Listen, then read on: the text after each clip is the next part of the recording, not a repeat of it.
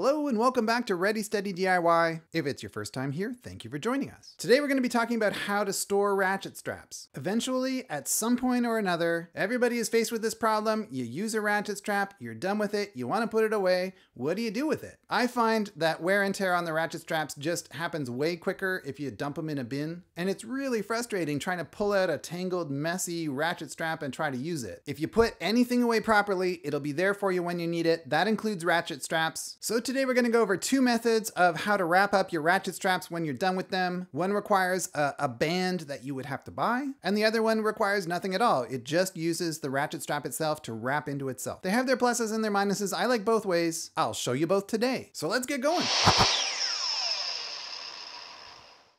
So first, the method of wrapping up a ratchet strap that doesn't require any other tool, just the ratchet strap itself. This method works particularly well with double wire hook ratchet straps, or sometimes they're called J-hook or double J-hook ratchet straps, this kind of ratchet strap. So basically here I have the ratchet mechanism closed and the handle is face down on the table. It's to my left. The fixed part of the ratchet strap is also to my left. The long part of the ratchet strap has been fed up through the windlass. There is 12 to 18 inches of strap between the ratcheting mechanism and the second hook. Basically, most of that strap, I think the strap is 15 feet long, most of that strap has been pushed through the windlass and is now out the other side. I walk over to the other end of the ratchet strap where the end that I passed through the windlass is waiting. I fold it over. Since it's new, it's already been folded over about 3 feet in. The company folded it over before sending it.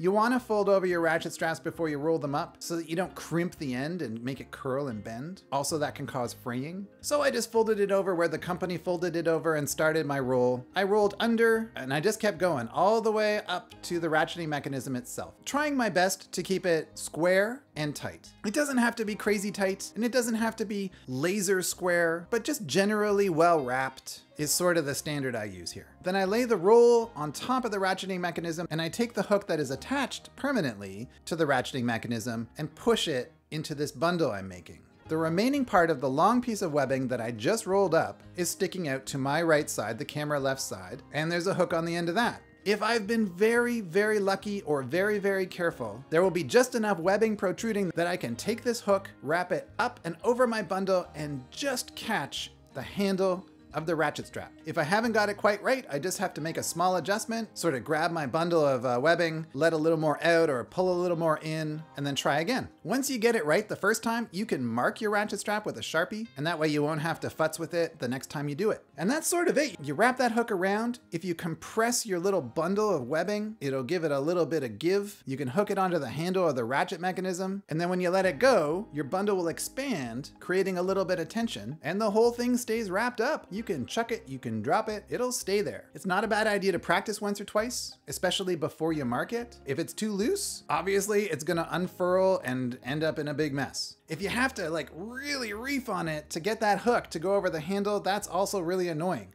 And it's gonna be hard to do if your hands are cold, if it's raining. So you wanna sort of try it a couple times, get the feel for your ratchet strap. They're all kind of different, right? Some of them have hooks, some of them don't. The distance between the attached hook and the ratcheting mechanism is sometimes a little different. Sometimes the shape of the hook is a little different. Sometimes that hole between the handle and the ratcheting mechanism varies in size. So you gotta sort of play around with it and feel what works for your ratchet strap if you're gonna try something like this. But eventually, 2-3 tries, you'll probably get it just fine. Oh, and here's a tip. If you're having trouble getting it to feel tight, every time you latch the hook onto the handle, it just doesn't feel solid. You're probably just not pushing down hard enough on your bundle. The more you compress the bundle of webbing that you created when you rolled, if that final hook just fits over the top of that, you'll probably end up having a tight package. So that's one method. The second method I like to use uses a band that I purchase at a cargo supply place. These bands aren't necessarily meant to work with ratchet straps per se. They're meant to work with other kinds of straps. You can see on the packaging here, the kind of strap that this is meant to wrap up. But I find that they work really well with ratchet straps. Any kind of ratchet strap, 1 inch, 2 inch, whatever. As I mentioned before, ratchet straps technically come in 2 parts and you could wrap them up separately, but I prefer to wrap any ratchet strap together so that when I'm ready to deploy it, it's all there ready to go. I don't have to rethread, figure out which side is up, all that kind of stuff. I can just use it. Also, when you're fumbling around trying to grab one out of the bin, you only need to grab one thing. You don't need to grab like the ratcheting mechanism part and then hunt around for the mate for it. So in this case, I'm gonna wrap it all in one piece. And as a matter of fact, since this is a no hook ratchet strap from last week's video, I kinda have to. because it is all one piece. But that also makes it sort of a no-brainer for showing you it's gonna wrap up perfect with this band. So I grab it by the ratcheting mechanism and I make sure the ratcheting mechanism is closed and in the locked position. And then I just start wrapping, first around the handle and then back towards the windlass channel, which really provides a guide for the webbing as you wrap it around the ratchet strap, and you just keep going. Wrap it again. Wrap it again. I'm using the guides from the windlass to help me, and I'm pulling a little bit tighter, and then I wrap it around again and again and again and again until it's all wound up. Occasionally along the way, I'll give it a little tug, just trying to make sure that it's nice and tight, because if it's loose and you put the elastic on it, it can skid around a little bit and worry its way into an unfurled position and end up in a mess. You don't want that. So a nice tight package is usually a pretty good idea. As I wrap the very tip of the webbing around the outside of the bundle, I can now hold it in my hands. I grab the elastic. It's pretty heavy duty. It's really more like an iso-elastic that you might find at the gym rather than an elastic band. These elastics are 1 inch by 7 inch, so they hold like a lot of different kinds of ratchet straps.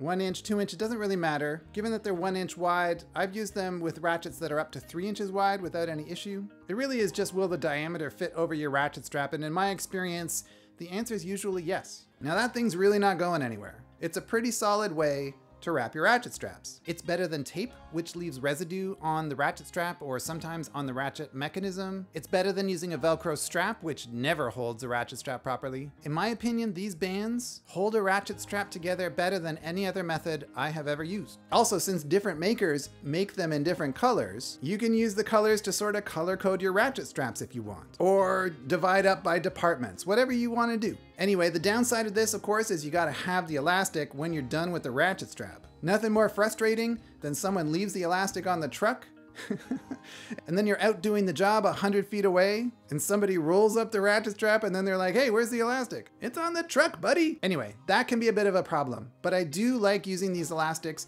Standard elastics like the kind you find on broccoli, they don't do so well under heavy duty applications. They don't really like to get frozen. My ratchet straps live in my truck through the dead of winter. So I tried using elastic bands, but they just snap. They deteriorate and they just snap. They don't like heat. They can't really handle the harshness of the metal of the ratcheting mechanism. These elastics for cargo ties are way, way stronger. I gotta recommend them. They're way better than using an elastic, no question. So I hope that helped you out. If it did, please feel free to like or subscribe. Hitting the thumbs up or subscribing really helps the channel, and I'd really appreciate that. Even if you don't, please feel free to leave a comment. Like I say every week, comments help me make the channel better, and that's what I'm after. Oh, and hey, is there something you want to see on this channel that I haven't thought about or touched on yet? If there is, feel free to leave that in the comments or DM me over on Instagram at #readiysteadiy. So until next week, take care, stay safe, have fun with your DIY projects, and I'll see you next Saturday.